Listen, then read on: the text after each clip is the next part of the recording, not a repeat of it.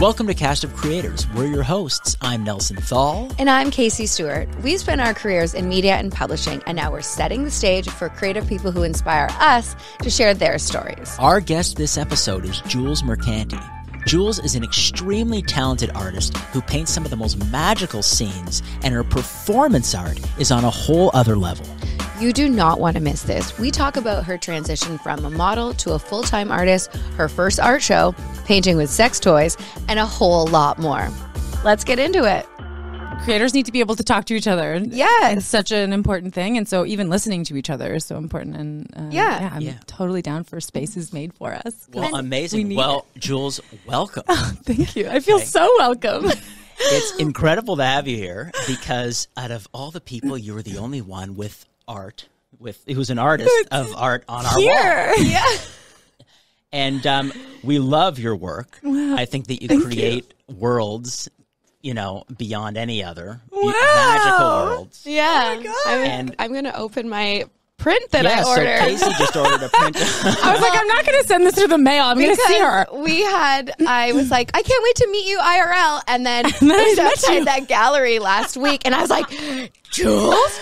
And she's like, Yeah, Can I just say, that is like the most classic Jules thing to have happened. Like, it happens all the time where I'm like, oh, I'm so excited to see this person. I love it. That's it. Oh, very That's like nice. top seller. Boom. I love it. It's going to fit my room. It's very pink and yellow. I'm so for Perfect. life, and it's going to fit. Let's see it, Casey. Show it while you're talking. This way? Right. This way. Yeah. Yay! I'm Beautiful. happy. I got my own. I got to order more now. Great. So, Well, which print is? What's the name of that print? I think it's Lemonada or lemon. The Lemon. lemon tree. The lemon. Yeah. Lemon one. Beautiful. The lemon Yes, one. and it says, Casey, thank you so much for your support. Love, Jules. It's true. This note private. Love, Jules.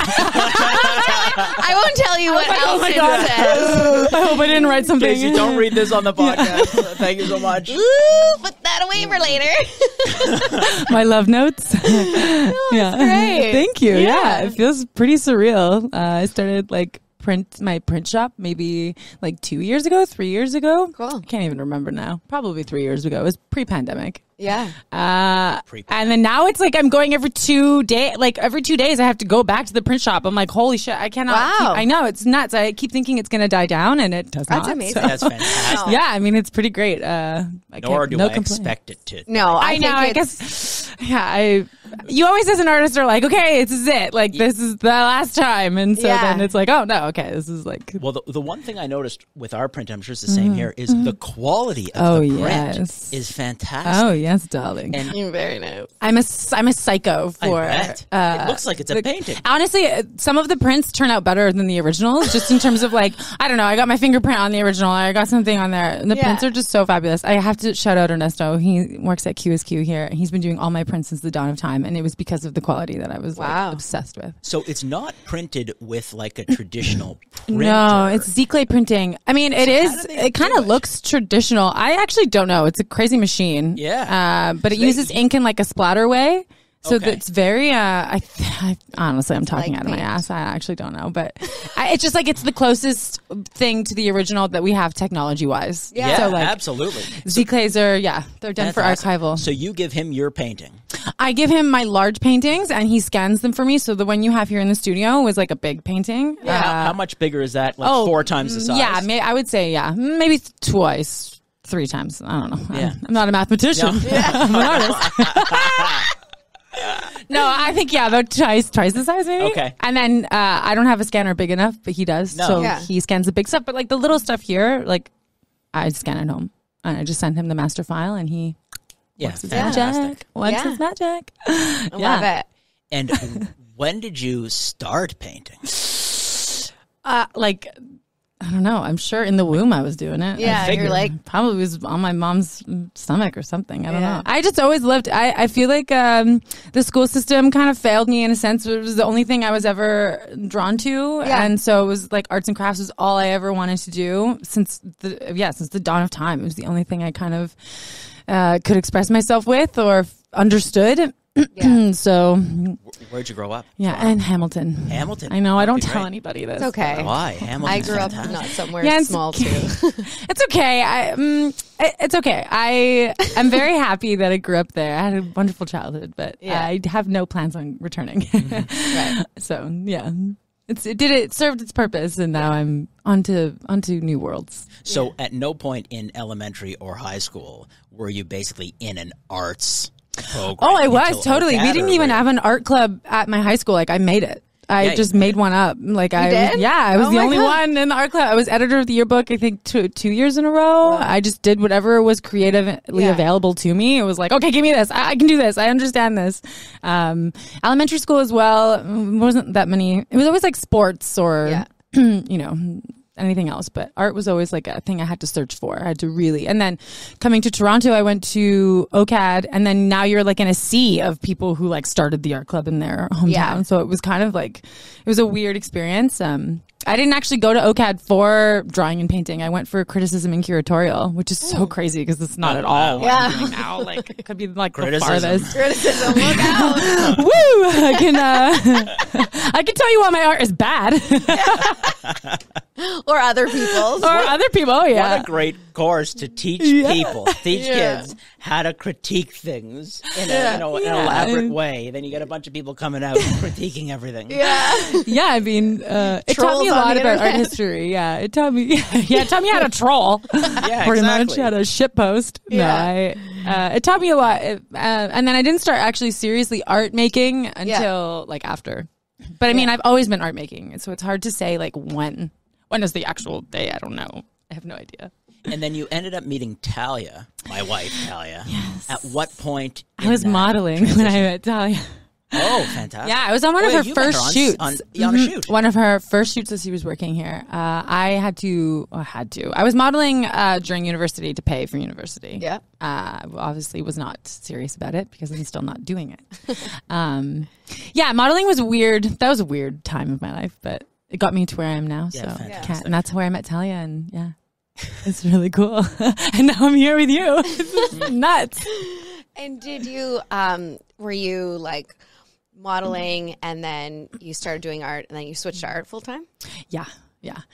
It was kind of frustrating because you're working around creatives as a model. I mean, okay, you can make the argument models are creative. No one wants to listen to you when you're the model, especially the time. This is pre-Instagram. This is pre like all of this phone shit. So, being on set, I'd be like, oh, it'd be so cool if the lighting was like this or if the makeup was like this. And everyone's like, shut the fuck up. Like, you're just the model. And I was like, it was kind of like hard for me to just sit there and like be the model. Like, and like, it was cool. Like, I can rock anything, any type of clothing, any type of whatever you give me, I can do this. But then, that gets boring really quick. And I realized really quick that it wasn't the industry I was meant for. I'm much more creative than not to say that models aren't creative. I'm sure they are. I just not in the way that I wanted to be. I felt very stifled. Yeah, you can't have every model on set just start critiquing. Yeah. Oh, I was like, you were critiquing. I was totally critiquing. I was like, this is no, this is yes, this is no. I don't want to wear that. I don't want to do this. I want that.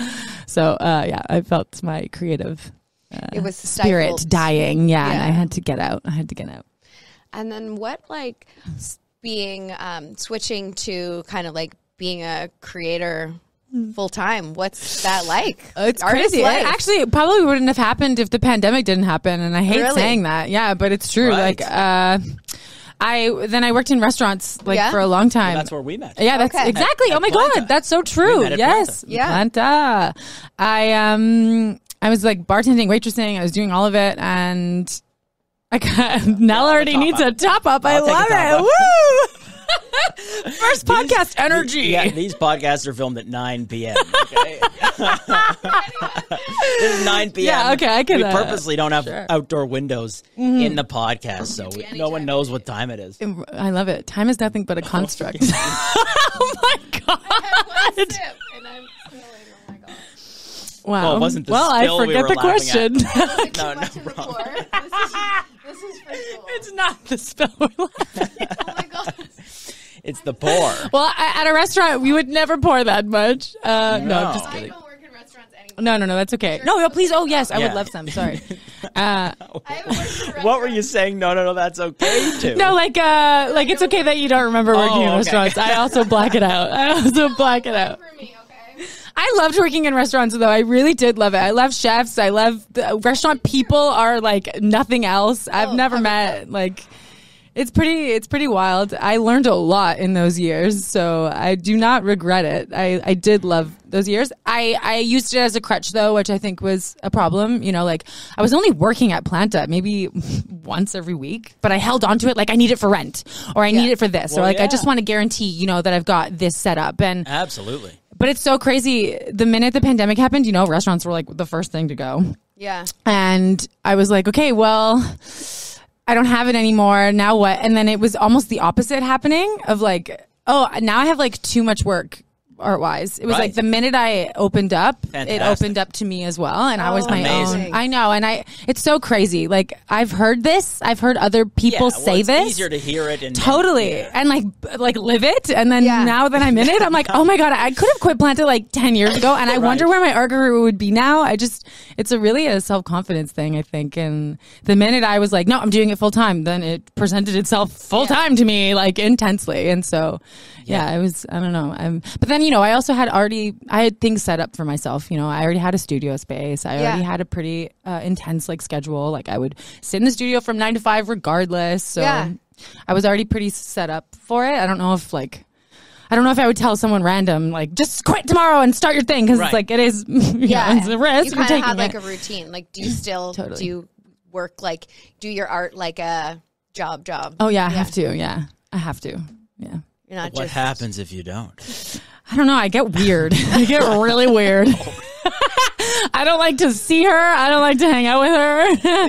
I have to stick to it. And then do you find that most of your work is inspired by life? Oh my God, actually only recently I'm like, okay, I can't just be in the studio. Like I have to output. I have to be inputting as much as I'm producing, you know? So a lot of my paintings are inspired by shit that happened to me while I was not painting. So I have to be doing that. Observing. I think as an illustrator, a lot of my stuff is dealing with the zeitgeist. So like, you know, the spirit of time, the trends, what's going on now, what can I observe with my eyes right now today? Yeah. You know, where can I pull from reference wise? And so I love that. And that's just, I can just go for a walk to get that. Yeah. So that's really fun. So we've got a couple of your paintings. Oh God. That I'd love to know. Okay. I'll try my best. Where the inspiration's coming from. Okay. Oh, this one's easy. This one is Saturday service. It's easy. Yeah. What about this one? So I did this right during the pandemic, and I did it because some of my favorite restaurants were dying and like leaving or closing down, or you know, hearing old managers that I used to respect so much like struggling online. Like holy shit, guys! Like I don't think we're gonna make it out of here. And so I kind of had this idea to make all these like angels and statues, like a restaurant in the sky, if you will, of like, as an ode to my hospitality years. And I love going out to eat. I love restaurants. I love the whole experience. At restaurants I often. love it. Not in person, but I just see love it. Via Instagram. The art of going out to eat and like the whole theater of it, I'm like obsessed with. I always have been. I love watching, like, I don't know, like I love Anthony Bourdain and what he does, and he adds poetry to the whole experience. And I don't know, I've always been appreciative of it. And I for a moment there I thought, okay, well, restaurants are done, like that's it, they're dead. And so this was the piece that inspired that. Have you seen any of the Chef's Table? Oh, I love Chef's Table. Have you watched the one with Frances Mallman? Yes. I love that one. It's so good. And but the art of it, you know, they combine everything. It's taste, but it's also a feast for your eyes. And it's just like so beautiful. The entire experience, I'm a huge fan of going out to eat. Yeah, I love it too. Sitting around a table and just, you know, chatting with people, having conversation. Totally. And myself, I love going to restaurants alone. I love just like hearing what the bartenders are talking about. I don't know, the entire atmosphere is like something I feel very comfortable in. And yeah. That's a very artistic critic thing to do. You like to go there and sit and judge. I do actually. It's so crazy. When I was in Mexico City, I was there by myself, and I was doing that often. And I was sitting at a table by myself, and I was drawing. And this couple approached me, and they were like, "Are you a critic? Like, are you a food critic?" And I was like, "No, I'm an artist." And I ended up selling 2 paintings that night. It was so crazy. And I was like, I don't know if this would have happened if I was just here like everyone else. You know? I was obviously stuck out as someone who didn't belong. Or maybe which they is really wanted cool to belong with you because you they saw something unique, you know? There you go. Do you start by sketching? Like, will you ever sit somewhere and sketch? Oh, yeah, big time. Oh, wow. A lot of the times, like, or I'll just take photos with my phone as well. I think that's just the easiest way. I bought an iPad like 4 years ago now, maybe 5 years, and it's completely changed my life. Yeah, like iPad Pro? Yeah. The pencil, with the pencil, just because I was, especially for commission work, you know, you do these sketches for people and they're like, oh, we love it. Can you just change the window? Or like, can you just change this? Or like, can you make my nose smaller? And it's like, oh, fuck, and I have to completely draw this whole thing again because I don't like one little part. So it was amazing with the iPad. It's just like, bloop, done. Yeah. Bang, done. You're done. Yeah. Different nose. What do you want now? Like, whatever you want. I could change everything. Full plastic surgery. Whatever. Yeah. So that completely changed again. Waste, you know, like I'm not wasting as much paper now than I used to. And then I love sketching, but there is like, it's problematic in a sense of like, I'll do a bunch of sketches and then I lose them. I don't know where they go. Where are they? And then I'll see them years later like, oh, what a good idea, but it doesn't make sense now. Or, you know, so the iPad is so immediate. It's so now. And the Mean Girls painting that we have. Yeah. Where did that idea come from? Because this one's that is a true classic. This one's true classic too. This one's a real, a tapestry of a bit of debauchery and totally. These ones, the rooms are quite personal. Like a lot of it is just a time in my life. Like when I look at this, I'm like, oh yeah, I know exactly what I was thinking, what I was doing, how I was feeling. I love the deer. Yeah, the does. Yeah, I love them. A lot of these fantastical rooms, I guess, are just places I wish I was. I wish I was here. Nice. This is, I think a lot of the luxuriousness of what I try to pull from are, I don't like to say never, but like, I'm not going to own a room like that. Like you might. One day I might, but I mean, it's just so much fun to think about, it's like making a Pinterest board of like my vacation, my dream vacation. It's like the same thing when I'm making these rooms. Like, this is what I don't know. I would love. I mean, just especially with the market. I'm like, I'm not going to be able to have more molding. Molding on top of molding. I want the original painting. I want all of it. I want the freaking vista. Wow, I want the mountain. You know what this room's got needs? A lot of molding. It's just a next time you come back, molding. Yeah, please. You guys need some wainscoting in here for sure. Well, for Ariel's room, when we started putting up the decals on my daughter's nursery, we looked at like the press-on molding. I love that too. Mm-hmm. I love it all. Yeah, I see people doing that on TikTok all the I love the time. facade of it. I love the, it's just whatever's going to get you there, I don't care how delusional you need to be. Just get there. It can be a temporary until you actually maybe get the permanent, visualize it first and then you're halfway there. Yeah, I mean, and crown molding gets dusty. You have to clean it. Oh, yeah. Maybe with the decal, you don't got to do that. Oh, yeah. There's a lot of dusting. Dusting. Can't get out of dusting. It's like, death, taxes, and clearly, dusting. I have no idea. Yeah. I'm like, no. Yeah. Okay, so that's where Mean Girls comes from. But what's the Mean Girls part? Like, did you start with Mean Girls or did you start with the room? No, that came last. Yeah, you're like what would be on the TV? It's like, oh, you know what? If it was my room, Mean Girls would be on the TV. So, TV. Yeah. It would be on. I think of it as like a Mean Girls painting. Oh, I love that. I mean, I did name it that, so that makes sense that it would be called that. At first, when I had looked at it, I was like, Mean Girls. And I was like, oh, yeah, they're holding her up. Regina George in all of her glory. Yeah. Now, pretty well the day after or 2 days after we actually booked this podcast, you two ran into each other randomly. Yeah, a very Jules thing to have happened. And it was also, I was coming home from somewhere. I had some wine. I went to my boyfriend. I was like, there's a gallery thing going on. We need to go. Let's walk over there now. And Sean's like on the couch relaxing. And I was like, because I knew that and I knew the stuff, and I'm like, who knows? I might have even had an invite. I just have been like not going to things because I've been like working on. Well, it also seems like social life just kind of exploded overnight. Yeah, like me too. I'm like, oh, I have like plans oh, up the ass. I like, have like stuff to do. It's a lot. I'm not used to it yet, right? And Totally. I'm like, okay, let's go. So we go, we walk around, but it was like, clearly it was like over. And then I was out there. And then you were like, all I heard is, I didn't know. You were talking. And then I was like, Jules? And then you're like, ah! I knew right away. I was like, oh shit, this is amazing. Yeah. That happens to me so often. Yeah. It's nuts. My one of my favorite stories is I don't know if I should tell the story. Tell it. Okay. Yeah, go for it. Okay, I'm like 30. I'm like 30 and I've never owned a dildo. And I'm like, okay, you know what? This is enough is enough. I should have a sex toy. This is like crazy. This is like... It's been long enough. 2022. Yeah. This is insane. Yeah. So I was like, I'm just like so scared that I'm going to go and like look like an idiot and like not know what I'm talking about because I don't. Yeah, you're like... like whatever. I'm going to wear my mask. I'm going to wear a hood. I'm just going to go there. I found this like really amazing local sex shop on Harvard. I'm like, I'm going to go there. Good for her. I'm going to go there. It's going to be amazing. So I walk in and fucking lo and behold, this girl comes up to me and starts whispering and she goes, okay, I have to ask, are you Jules? And I was like, no. Oh my God. Like she knew me. She knew my art. She knew everything about me. I was like, get the fuck out of here. Like, of course, like the one spot I'm like hoping, please, nobody recognize me. Someone fucking recognizes me. So, and we're like really good friends now. Like she introduced me to all this whole other world I had no idea about. And I mean, she no longer works there, but it's okay. That's another story. So then you replied, I'm actually buying these to paint with.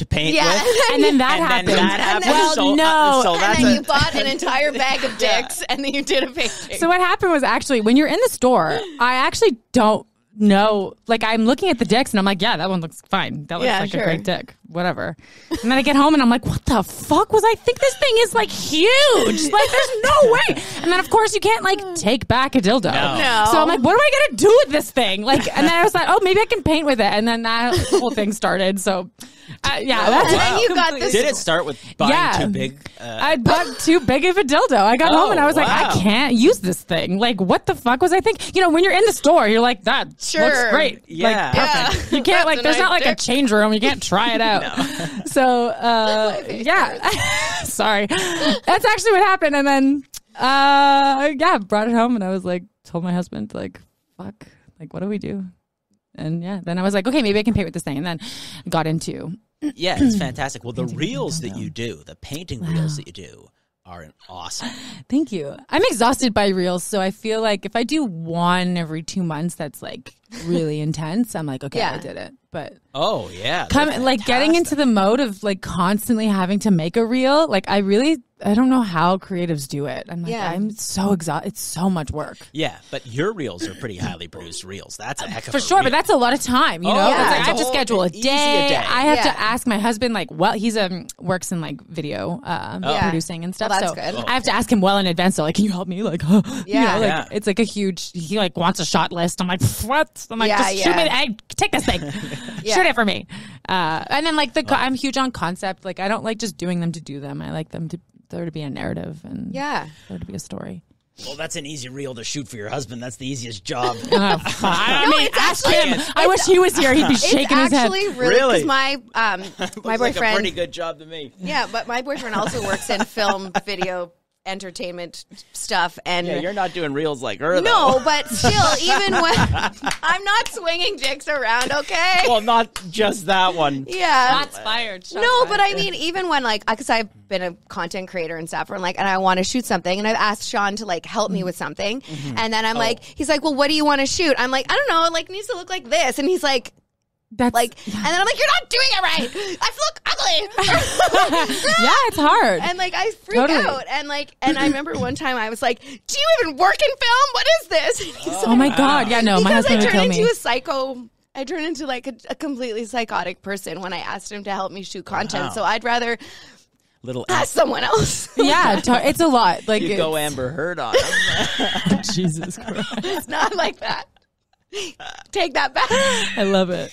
No, not like that. Okay. No. But I mean, yeah, it's hard. It's really hard working with it's your hard partner. to concept like I don't want to just do them to do them. Like, here's me painting. It's like, no, I think wanna we make can it something a little bit more unique and original. So I'm like, to come up with like a concept is a little bit like, okay, it takes me some time. It takes a lot out of me. And do it's you like, put them on TikTok too? TikTok is interesting. Yes, but they're very intense about like all the things that I want to do. So like, I don't know if the dick one, I'm already on thin ice with TikTok, so I try not to like.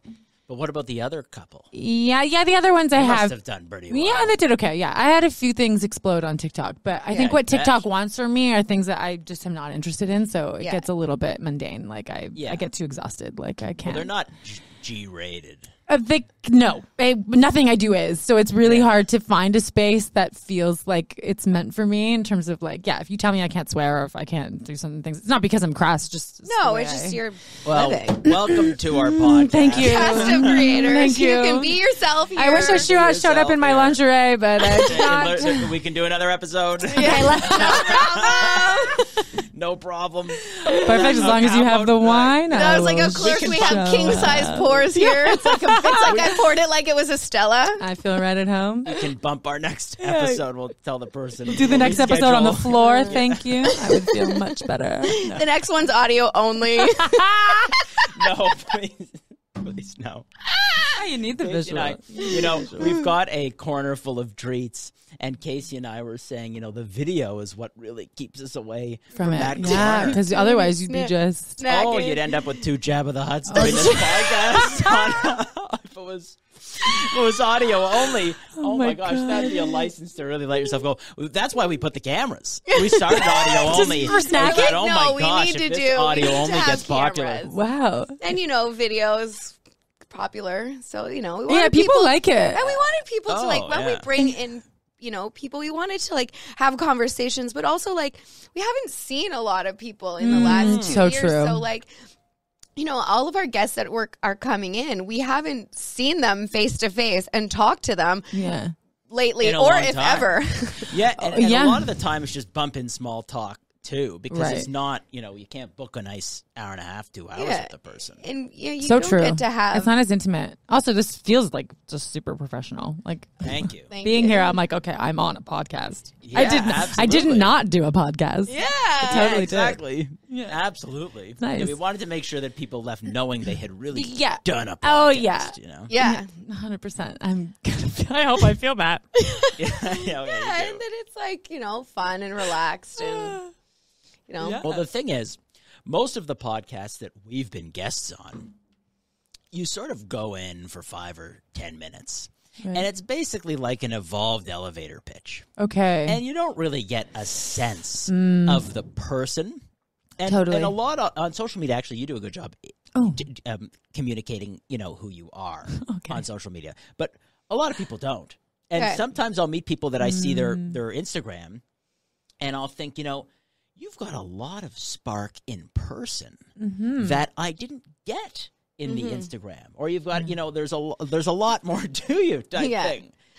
So I felt that putting together a studio space and allowing, the time to breathe and actually come here and enjoy the time and have the time would be something really special. And we're really excited about it. Totally. Yeah. Just sit and chat. I mean, that can also go the other ways. Sometimes like it's like you think you really know someone online and then you follow them and you meet them in person. You're like, it's honestly my nightmare. You're like, I'm like, I hope I live up to the image that I portray online because, oh God. No, you I really do not want to meet someone and they're like, Jules is really not that amazing in real life. I'd rather have her on the, on the filter on online. the ground. Yeah, I'm like, on this filter. On the filter, yeah. So I'm always kind of, I mean, the filter started was because I was so nervous to have my face online. I was like really, I was kind of, I was nervous how often I wanted to show my face on there, but then was like, oh God, it's just like a double-edged sword. So I was like, okay, if I use this filter. Yeah. Oh, yeah. Then it kind of masks, that whole thing. But I mean. you'll know it's me. Regardless, you'll know it's me. But you can be sort of a version of yourself that's an unfiltered version in costume. Totally. Yeah. You know, it's sort of like a costume. Yeah. I think Instagram, and then maybe this comes from my curatorial background. I think it's over-curated a lot of the times. Yeah. I try it. Like, I know a lot of content. Here we go. My curatorial background allowed me to really dive into what Instagram stories are about, and I think they're supposed to be immediate. I think anyone saving up content, just stop doing that. Stop doing that. If it's not happening right now, I don't want it. I don't care. I don't whatever. It's too filtered. It's too. I don't know. I just think people take social media super seriously, and that's what takes the fun out of it a lot of the times. Absolutely. I mean, I get if you're like a very important organization, whatever, you need to present yourself in a certain way. But I think as an individual, you really got to just not second guess yourself. Just get it out there. No one really cares. Nothing matters. It's like stupid. It's an app. Like, I think a lot of people take it way too seriously and overthink it when it's. I mean, that's my advice that I give to myself. I'm always just like, wow, I'm really stupid online. Yeah, well, you know what? But then it works. We ran into this with this podcast, actually. Because as you go down, in the sense that, you come up with the idea and you want to start a podcast. And then the next thing that you dive into is like, well, what value are you bringing? You know what I mean? Like, what value are you bringing to that audience? And it's like, oh, okay, the value I'm bringing. And you're like, and then you're like, well, what do you have your 3 topics you need for each guest? And what's the intro going to be like? You don't have to change the world. Everyone has a podcast, so then in that sense, it's liberating. It's like, who cares? Like, that's kind of what we did. Is we're like, we're not doing that. But that's what's going to make you successful, Literally, we're like, that's not going to work for us. There you go. And that's the same with social media and me. It's like, I don't know, like certain apps like TikTok or, I don't even know if I should say this, but I'm like a content creator for Pinterest right now too. And Pinterest is a little bit, they have like rules and standards on content, and it's really hard. I'm so rebellious by nature. It's like, you tell me I can't do something and automatically I'm like, I have to do that thing. I cannot stop thinking about that one thing I can't do. Yeah. It's like, it's insane. So that was us with this podcast. People told us to prepare. People told us all sorts of stuff. I didn't even fill the Google Doc you sent me. I was like, I can't do this. Get rid of that form. But I mean, forget it. That's we great. had that form for we emailed people, and then they didn't fill the form. We're like, ooh, I don't like the form. You're like, me neither. Let's throw it away. Well, I mean, maybe that's, it's also the way you guys like working. It's not the way that other people like working. The last thing we wanted to do was pile on more work on ourselves with the podcast. The whole goal of the podcast is to take work off our plate of people, and have a great way to create fun content without having to think about creating fun content. Yeah. It's honestly that simple. Yeah, and we figured it's like, you know what? We know the people that we're inviting on the podcast, but who has an opportunity to just sit down and tell more of their story? Like, we'll learn things about you, and other people who are maybe don't know you or already do know you and follow you on the internet might not know this stuff about you, or would be happy to hear your thoughts on Instagram, TikTok, and things like that. And that maybe someone out there is a creator and is like doing all of their polished content all the time going, I fucking hate this. And they're like, then they just decide to throw that out. I mean, if it works for them, have fun. If it works, it works. I think everyone has to navigate it in their own way. Personally, like you guys were saying, not for me. It's not for me. I can't. It's also not the type of content I like to ingest. So both really ends, I think maybe some people like curated content. They like it. They like a planned whatever, and their whole feed is full of just planned, perfect edited stuff, but I don't think social media should be used in that way. It's in our pockets all day. Show the thing, do the thing now. Why are we drafting, saving? No drafts, no nothing. Just unfiltered now, humanity, insanity, just like crazy. I think there's definitely been a bit of a shift because I was a full-time creator before the pandemic and doing lots of travel stuff, and then I was like, I don't really feel like doing this anymore. I don't want to be a creator in that way where I'm use social media and posting stuff as how I make my income, because I was finding that it was giving me a lot of anxiety, and I didn't like that stage. You have to post this on this day and this copy, and I hate that. I didn't like it. But I think through the pandemic times, I didn't like it. I was like, it's not authentic. You didn't have a planta. No, I didn't. I had no backup. That's what I'm saying. And I lived in the woods for a year. Totally. And I did nothing. That's kind of amazing. That's also amazing. Like your journey is your own, like the Muskoka woods. Yeah. I did. Okay. It was a cottage in Muskoka, but it lived in a forest. It's an older cabin. Hellish. Okay. Hellish. It was. But I mean, for a while it didn't work, and I feel Not like to minimize your experience. No. I'm crying. I'm obsessed with whoever this person is. Your voice. It's great. But like, I feel like there was a lot of like perfect curation, and then through the pandemic, like people weren't going out, and that kind of made us weird. It made us weird. We all got weird. No. But I feel like when Clubhouse was hot for a minute, I had a weekly chat with a bunch of creators, and we talked about that kind of. I loved Clubhouse. It was fun, but how that like perfect curation is like we need to maybe move away from that and be more of our real selves, because even when you look at someone's house, you're like, wow, her house is so clean. Turn the camera and there's like a pile. There's shit everywhere. Yeah, there's a pile. It's just not authentic. Like you're just chasing something that is just never gonna be. Yeah, and it's just not. I don't know. I think it's just very empty. But I mean, I know some people who do it who and they're really fucking good at it. Love it, and they're good at it, and people just gobble it up. That's great. I'm happy for them. It's A, not the type of content I'm into, and B, not the kind of content I ever want to create. So I'm and then again, it also alleviates that, like, if I am meeting someone in real life, they're getting what they see. Yeah. Like, this is what you see is what you get. This is what you get, honey. I love that. No That's surprises. kind of Yeah.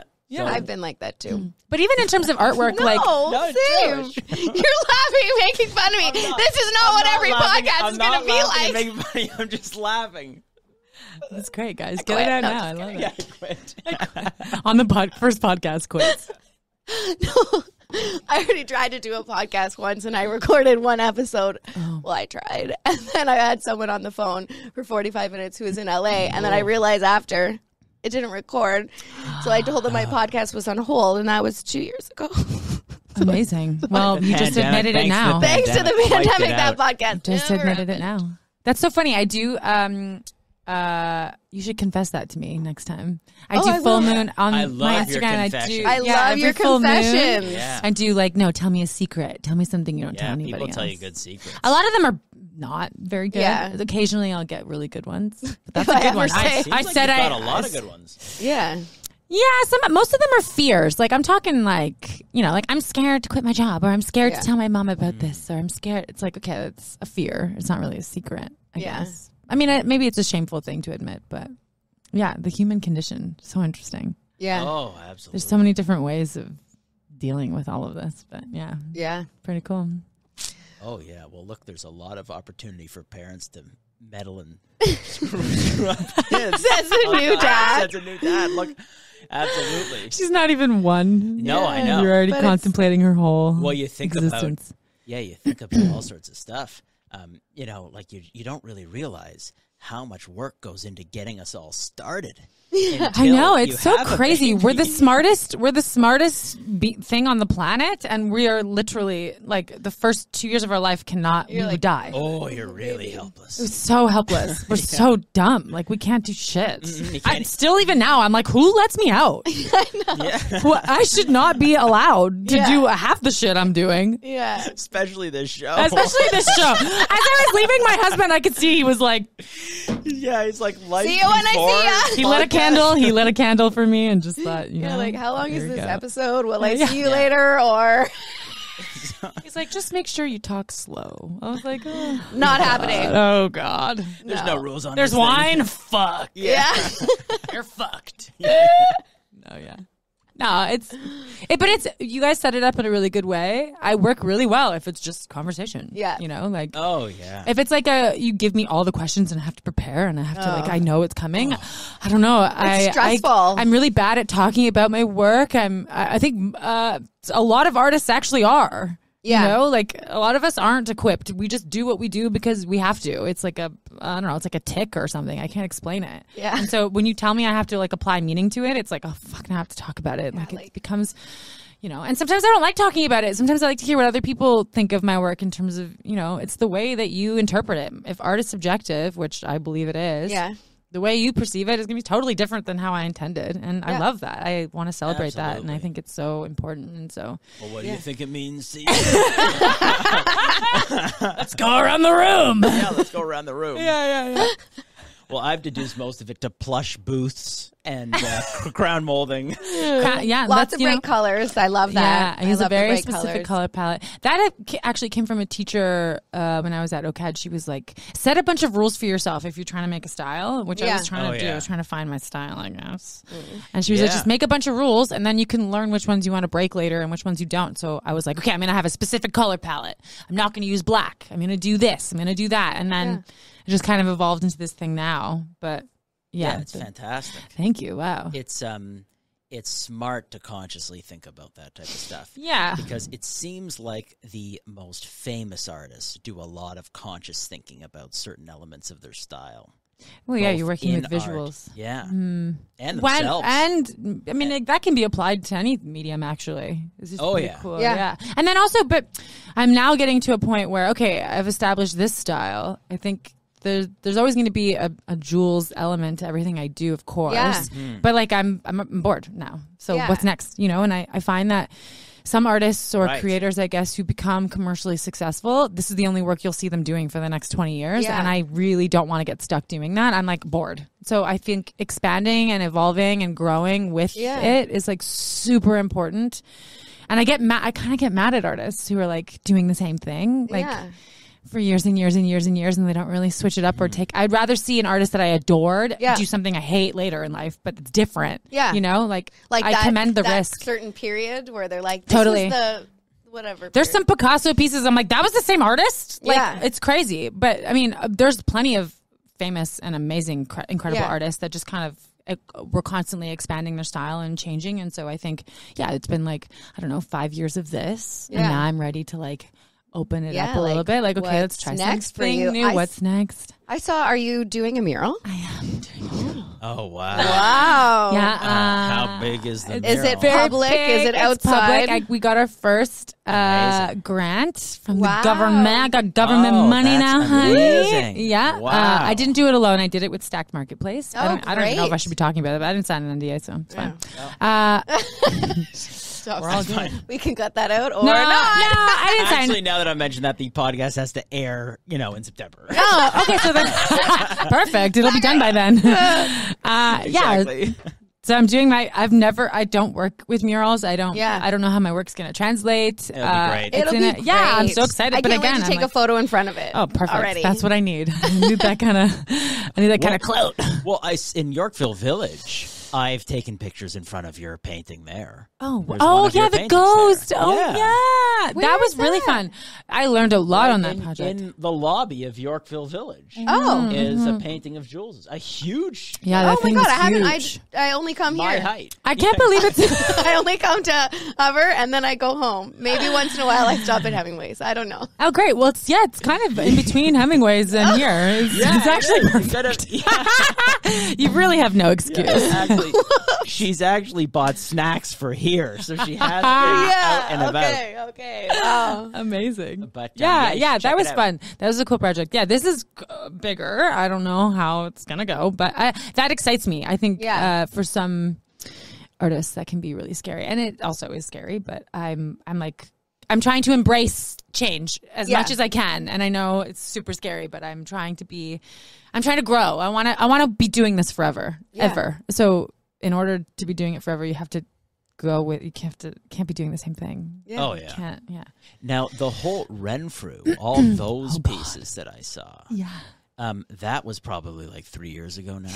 Yeah, and that was right before the pandemic. Yeah, right. Yeah, and that event looked fantastic. Yeah, that was really fun because there was the photo booth. Yeah, that was completely covered in your artwork. Yeah, that was crazy. And there was a lot of other pieces. So that was they came to you and they're like, Jules, we need like to be pretty cool. There was a certain amount of parameters with that. So I had to work on top of this like wallpaper toile that they had, which was like crazy hard to work with, but I figured it out. Yeah. This was like, Have you seen all that stuff? I think so. I think I've seen the it on photo booth Instagram. was my favorite part of it. That was really cool. But it was a lot of work. It was me being just completely inexperienced, being like, this is the most amount of money I've ever been paid to do anything. I'm going to do whatever it takes. And then realizing halfway through, like, holy shit, this is a lot of work. Oh my God, what did I do? It was Why did I say I would do a lot of crying, a lot of carpal tunnel that we, like, it was nuts. Oh my God, but I've been there. that's just, That you know, kind of and thing. then this is like, also something with artists that I feel is so shitty and it sucks is like quoting. I fucking hate it. I can't stand it. And this is before, like, I was kind of just like, I'm going to name a number that's the highest number I can think of. And I just said it and they were like, yeah, whatever. You're like, I shit, like, I should have asked for more. And then when I was on the job, I was like, oh my God, I should have asked for way more. But, you know, this is the way of it. And then I think with art, it's so hard because it's so personal. And so I'm like, the fact that they even asked me is like enough. And like, you know, I'm losing that a little bit more, which is awesome. Like, yeah, well, it takes doing jobs like that. Totally. And now I'm like, oh my God, I just gave them this job for literally nothing. And now I'm doing, you know, I'm asking for double that for what I'm doing Whatever now. That is double. I know. I don't want to. I don't know. Yeah. But I mean, if there's any artists out there who are listening to this, don't feel stupid when you're like, that was the most money I've ever made, and you feel happy and you're happy with it. Because at the time I was super satisfied with it. But now looking back, I'm like, oh fuck.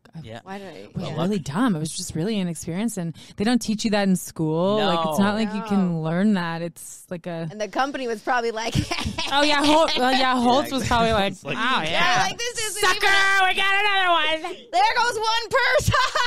Yeah, literally. I know. It's so true. We should hire OCAD people all the time. We should hire. Get her back. Get her back. Get her back. Get her back in here. Well, no. And one of my secrets recently was someone who was like, I want to make a living off my photography, but I feel like I'm not creative enough.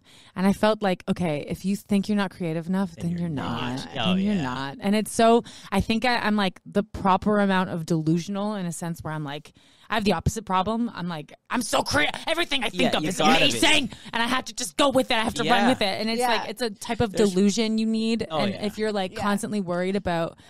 There's no other way to operate and be successful. Totally. And I didn't want to sound like an asshole to be like, well, if you think that, then you know it. Oh yeah. And but it's true. Like it is. Diving in is half of it. Oh totally. Yeah, you're and constantly walking the line between know-it-all and listening to people. Totally, you know what I mean. You have to. No, it's delusion. You have to be a little bit delusional, for sure. Especially to be for good art. Yeah, I think. And the more artists I'm meeting, I'm like, that is the craziest fucking person I've ever met. And then it keeps happening. Me too. And I'm like, I've loved. These are my people. You know. And so you have to just kind of. Surround yourself with this. I don't know. This it's true. Delusionness. I guess. And like those people that are like.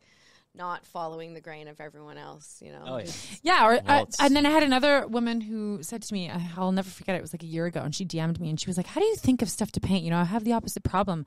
I always don't know what to paint." And I thought, fuck, I should hire you. You know, like I have notes and notes and notes. Paint all these things. I'm like, I have so much shit that I just need to give to someone. Like, take this. Like, I don't have enough time. Like, the ideas that I have there's just too many of them. That there's not going to be enough time in this lifetime for just one person and one thing. You know, that's why Michelangelo and all these famous artists had like a team, you know. You can't possibly do it all. You know, anytime that we go and contract an artist to do like little things, it's always a red flag when you give them an idea and they're like, don't come back with a bunch of ideas. Yeah, it's like a mark of a good artist is someone. Well, not 100%, but most of the time, I find you're more successful with someone whose head is bursting. It's almost exhausting. It's almost exhausting. Then the opposite. Same with musicians in a lot of respects. Oh, anyone who works in the creative field, I think that's. I mean, I guess that's why I'm talking about it. We're talking about creators. Yeah. Anyone who works in this field who's a little bit worried or insecure about their creativeness, I'm always like, oh, you're fucking doomed. Like, you're doomed. Like, sell me a lot. And like, I'm not talking about imposter syndrome because I have that too, where I wake up and I'm like, what the fuck is my life? Like, what am I doing? Like, I'm literally like doing this right now, and then I'm like, okay, I just made a painting out of dicks and it sold, and I'm doing that to a freaking firefighter. And like they showed up with the truck, like that's my life. Like did they show up with the truck? She was a firefighter, lived down the street from me. She was like, "Yo, I live down the fire hall was like right down the street." She's like, "We're coming in the truck. We're gonna come pick it up." Wow! Did they put it in the fire hall? I don't know. No, she took it home. Thank God, it belongs with her. But like, wow, it's just so crazy. Like the minute I don't know, the minute you are like worried about jumping into something because you're not worried you're worried you're creative enough, then it's probably true. You're probably not. You're probably not. And which I hate to say, because I think that anyone, if you set your mind to it, you can do anything you want. But it doesn't sound like that's the wrong step to take. Like if you're like, I'm worried about being creative, then you're gonna always worry about being creative. Then and photography especially, that's a hard one. Like. I don't know. But you got to just go out and take pictures of everything. Like take pictures and of just things. Like, and it's like a muscle, Like there's also a lot of creators I know who are like, I can only really create when the opportunity presents itself to me, and I'm like, no, that's kind of bullshit, because they put themselves in a box to alleviate the pressure of actually doing it. Also being a but writer, also there's got to write totally, and there are some days I sit in the studio and I don't get shit all done. I get nothing done, exactly. And I sit there and I wallow in my shitness, and I'm like, I'm shit. This sucks. I hate everything I'm doing. But you have to do those days, Totally. You have to do them, and you have to sit there and take it. It's part of the process. That's a part of the process. And I think, the days that you're not doing that, it's like, then you're not, it's a muscle. You're exercising a muscle. And so, like any person who plays an instrument, anyone who speaks a language that's not, this language, or anything, you have to practice it. Absolutely. And it has to be, like, for me, it has to be daily. Absolutely. And so if I'm not in the studio, the painting I make today is probably going to be shit, but at least I'm doing it and I'm showing up. And there could be, years that go by that I look at that painting and I go, okay, this would be cool if it was flipped this way, or if it was done in this perspective, or, then I'm grateful for those shit days, or the imposter days, or whatever. But there's... Well, if you're in the studio and you happen to be inspired to draw a podcast, or some type of hover UFO. Well, that's also the other thing. I'm also realizing I've been presented with lots of money to do shit for people, and I don't want to do it. Then it's not going to get done. No, if I don't want to do it. It's just not going to happen. And I think that's also something that I'm learning now. Of like, I can make money off my art. I should be so grateful, and I am. I'm so happy. And sometimes I'll just like spit out a number because I don't want to do it, and then someone's like, I'll send you half, and I'm like, oh fuck, now I have to do it, and then it just and then I hate it. So it's like, okay, you really have to find that balance of like something that you also like doing, but then also that's going to make you money. It's like, it's really difficult because I'm like painting pets right now, and I'm like, fucking hell. And then maybe 2 out of the 10 that I do are amazing. I'm like, I'm so happy I met this cat. Like, I'm so happy that I painted this cat. As much as I love tapping the Uber comfort. Okay? As much as I love tapping comfort. I'll tap X, okay, and just do my thing. That's a great analogy. Totally. Yes. It's like, I think it's hard. It's hard for creators, though, you know? I think everyone looks at me and is like, Julie, you're doing what you love and you're making money off of it. It's like, of course. Yes, of course. But the amount of times I feel satisfied by the work that I'm making, or the amount of times that a commercial job will line up with the shit that I actually want to do is so rare. Oh, yeah. And it's so magical when it does happen, but it's not all the time. And so I think I'm just kind of struggling with, like, I wish it was all the time, that I was just doing what I wanted. And it's going to take time. Yeah. Yeah, it won't take as long as you think. Okay, I don't think it's going to take as long as you think. Honestly, I hope that print shop. Oh, yeah. Yeah, I hope I'm like... After this podcast, you're gonna have one of those dogs go to the print shop for you. It takes one of my dogs. Yeah, my okay. Well, put that out into the universe. Yeah, Thank you. that print I love shop's that. gonna be blowing up. So, talk to us a little bit about the Crybaby Gallery. Oh yeah. So, how did that? My first solo show. Yeah. Oh, they're so amazing. It's so hard to find emerging spaces in the city. And Crybaby is like, it's so funny. All my best friends and everyone I've ever met who I loved, I don't remember actually formally meeting them. It's like weird. I like block it out or something. And Crybaby, like when I met Moni, he's incredible, by the way. I don't even remember meeting him. I just remember like, oh yeah, Moni's like my best friend. Like, of course. And so I think I kind of like bullied him into a show. I was like, I want a show here. And he was like, yeah, like let's book a month. And then we booked a month, and I was going to Mexico City to do an artist residency, and it was happening like shortly after that. Then I got pushed back like a couple times, and then the entire experience was insanity. I mean, putting together a body of work is so hard.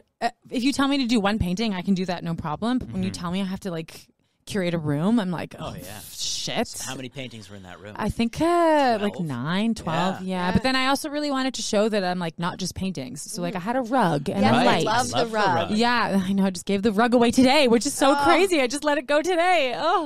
And yeah, I don't know. I wanted people to feel like they were taking maybe a tour of my brain, I guess, into a room. Yeah. And well, I loved the what was it, like a sheet? Yeah, the tapestry on the ceiling. Yeah. Fantastic. Thank you. Yeah, I'm really proud.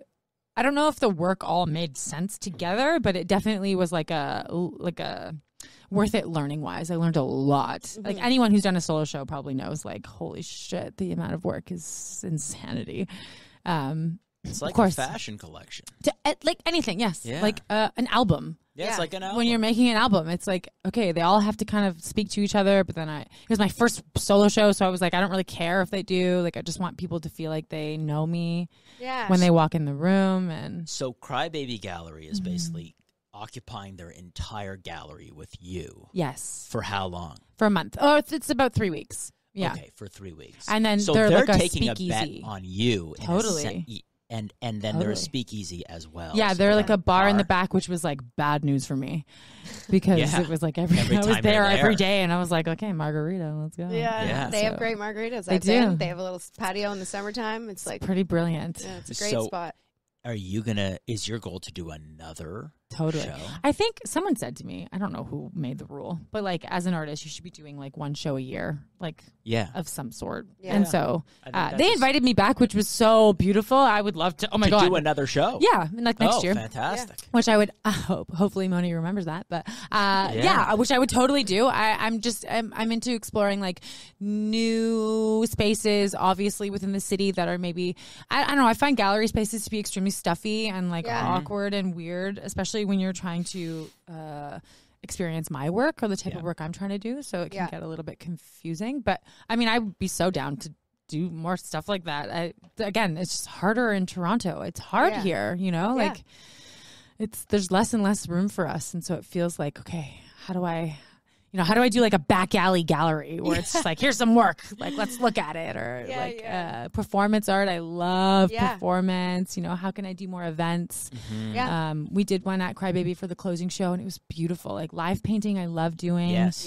That looked great. Yeah, I've done a couple at Stacked, which were just like, make more space. You know, it's just beautiful when those things can meet, and the artist like gains so much from experiences like that. So it really does help. Like, it's really nice.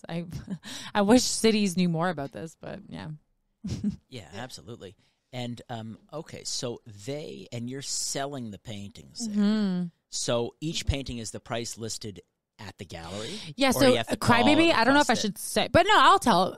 Crybaby does 70-30, which is actually quite low. That's low because they're working with emerging artists. So they understand that role in terms of like, we'll take 30% and like, you know, you're a new artist. So, but when I didn't, because Ariel was born, I wasn't able to go. Oh my God, of course. But, when were people who visited, is there a price on each painting? Yeah. Okay, so the price is there. Yes, okay, we had the prices up. Yeah, and then it's not a price upon request. No, I know some galleries who operate in that way, which I would be down for both. I mean, I guess it was also nice to introduce myself, especially to.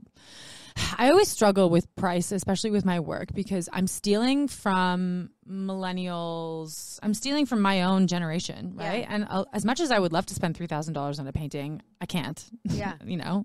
And so, a lot of my work that had sold were to women who were my age, and it was liberating because it's like, holy shit, like I can't buy the $2,500 painting and you're doing it. And like I had a woman once. Yeah, I had a woman once. You know, but my stuff isn't for white old men. You know, it's not for the people who have money. It's for like my generation. So, you know, I get people who are like, Jules, you know, you should really price your shit higher, and I'm like, I know, it's not for them. So it's kind of hard where I try to fall into this category of like, I want to be accessible. I want people to, you know, my generation deserves good art. Not saying that my art is good, but it deserves art that represents them, that is for them. Though?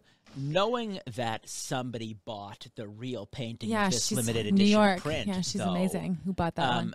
Right, but the higher the price the real painting goes, the better the average person feels about their limited edition print to some respect. So you also can that's look at true. it that way. No, I I'm understand a that my thinking is completely buyer. Yeah. But I mean, I'd buy original paintings of yours. But I think that the prints it's slim, you know. Well, no, the prints are, and then someone, Tassine, who is like one of my favorite artists in the city as well. She's actually has an exhibit now at Crybaby Gallery. She always says you always have to have candy. So you always have to have something that's like, you're not really making a huge profit of, but someone can own a little bit of you. And so my 8x10s are the candy. So the $35 print. Yeah. So I have 17-year-olds who like message me on TikTok and they're like, I bought a print. And I'm like, okay, that actually is a huge deal to me because, you know, maybe I met you in real life and I was like, I'm buying a print right now. You know, I'll tell you but I love it. You have to have candy, so you can't be completely priced out. You can't be like, my shit is $4,000 and that's it. It's like, no, you have to have a huge range of like, okay, well, I have the $35 print, but I also have the $3,000 painting if you want. And I also have the commission piece you can commission me to do, you know, for this much. And I also have the pet portrait you can buy for like $80 or, you know, like I'm trying to be as accessible because I want to, you know, I'm also trying to make a living. And but for me, the print buyer, I still feel, you know, sense you in the print. Oh, well, you the prints are good quality. Yeah, like it's not like I feel like I'm so much more removed from the paint. And you know what? And even everyone it's who not like you bought it at the poster. No, you didn't. No, you didn't. Or whatever. Thank you for saying that, actually, because I also feel like. Well, and I know this to be true now, that anyone who bought a print, they always come back for more. Yeah. So I always like artists who are like, I don't really want to sell prints. I'm like, I know it is. It's a part-time job. It is a lot. Like, and then finding a printer you like and the paper and it's expensive, whatever. Shipping is an asshole, whatever. It's worth it. It's so worth it, you know, because right away I was like, oh, as soon as you gave it to me, I was like, I gotta buy another one now. No, but that's the thing. Like, it's always repeat customers. It's always I want like one of those, and I want. There you go. They all fit. That's a one of one. Your painting, no, but your painting and your style, I feel like really resonates with me. It's like my. But a lot of people tell me that, and because I'm pulling from you. You know, like I'm pulling from. Mostly women, you know, my art is female based and I try to be very vocal about that. I don't think that there's enough art that represents us. I think there should be more. But then also, you know, it's not just feminine, it's also just human and I don't know, sexy and fun and fun and the subject matter. That's the part of Jules I think that will always remain true. Like it'll always be those things. Maybe it'll look different in different ways, like as I grow older and as experiences happen, or you know, if I have a kid or whatever. I don't know. God, the older I'm getting, the more I'm like, that's not gonna happen.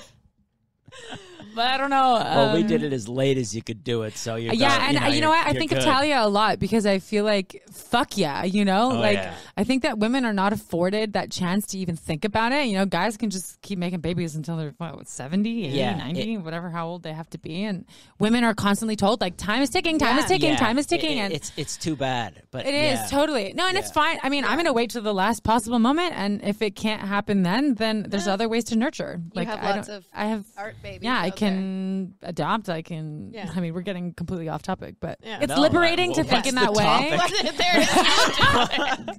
Oh my God, that's true. We'll figure out the topic later, and we'll give this episode a title. I wrote down a couple things. Deep into fertility. I wrote down a couple of things that you said. This podcast is something we get deep in. I don't know. And having sex with Jules Mercanti. Yeah, well, that's also a great title. Yeah. Well, what is like next for you? You're doing a mural. So you would like to do another art doing show. A mural. How big's the mural? The size of that? It's bigger than that. It's actually 3 spots. So it's happening in a pollinator garden, which is totally. I know where that is. What's that? It's they're like building it in Stack Marketplace, so it's meant for like hummingbirds, bees, and butterflies. Is it like on the side? Yes. Pollinator. So, pollinator garden. So they're trying to attract bees and butterflies and hummingbirds, and so they're going to have a bunch of feeders and like plants that encourage that type of. Like, you're going to get stung probably in this garden. Don't go there if you're allergic. But I mean, maybe the bees won't bother you because they're busy doing their own thing. I don't know how it works, which is perfect. I've been doing these like drippy floral series in the last 6 months. Yeah, just to actually, that only started because I was trying to learn the medium. Like, I don't work with acrylic often on canvas. Like, I usually work with paper and watercolor and ink and whatever. And is this watercolor? Yeah, that's gouache. But I treat it like watercolor. So it's like watercolor, yeah. What's gouache? Yeah, gouache is like a type of acrylic. Yeah. But I don't work like on canvas, like ever. Like I don't build in that way. It's completely opposite to what I'm doing now. Because you start that with a pencil? Yeah. And it's like with... How do I say? You can't really layer what I'm doing. Okay. Once the color goes down, it's so immediate. It's so final. It's like permanent. Like I can't go back. Like with acrylic, you can layer. Like I didn't like that color. I can just go over it with something else. You know, with this, what I'm doing here, you cannot. It's impossible actually, which is why I love it. But I don't know. I want to try something new. I'm trying to grow. 100%. So I was doing, I'll paint what I know if I'm learning a new medium, and that's flowers. I've always known how to paint flowers. So I was like, perfect, I'm just going to do this series. And then everyone's like fucking going crazy over these things. And like, I can feel myself getting bored of them already. But when Stacked proposed it, they were like, we're trying to do this garden. The drippy flowers will be perfect. And I was like, you know what? That is fucking perfect for that. So we're going to do like I think the first wall is 6 by 11. The second wall is just like 2 4x3s, and the last wall is 9 by 11 again. Like it's huge. So there's huge spaces. Yeah. I think the last one we're just gonna do like a sky, and I'll just do butterflies because I'm like, I'm gonna be exhausted.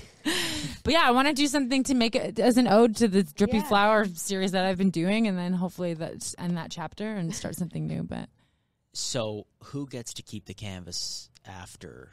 It's a permanent fixture. Like it's going to be on wood, and it's going to be because I think of Stacked as like a tear down. No, totally no. Okay, so it's permanently it's going to be there. against the fence, like the way they've built it. It's like a permanent structure along the side. Yeah, it's crazy. You know exactly. I've taken photos there because they had a different mural there before. They had another mural. I like to find bright colored walls in the city and take photos with them. So I'm very familiar with you would know the spot. Do they commit to you an amount of time that it will stay up?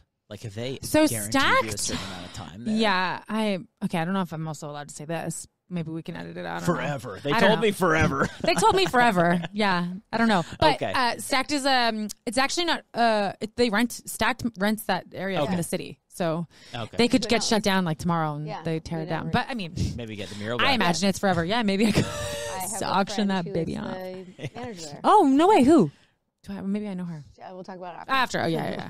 Maybe that's a good idea. Anyway, so but you guys created an environment where I felt like we were just talking. Yes. So this is yeah. It's after after the mural, which is so funny, I finish June 15th, and then I leave the country for 2 months. Where are you going? June. Paris. Yeah, I'm going to Paris Amazing. for my birthday. I love Paris. I'm doing Europe for 2 months just because, I feel like since the solo show, I haven't had time to download anything. I've just been like fucking work.